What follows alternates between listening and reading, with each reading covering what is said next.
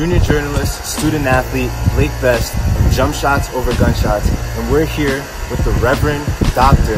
Calvin Butts III, a New York City native who was born and raised on the Lower East Side of Manhattan from the projects, who elevated himself into a prestigious position with high esteem, and now he's the head pastor and clergyman here at the Abyssinian Baptist Church, which is a historical landmark over 200 years old.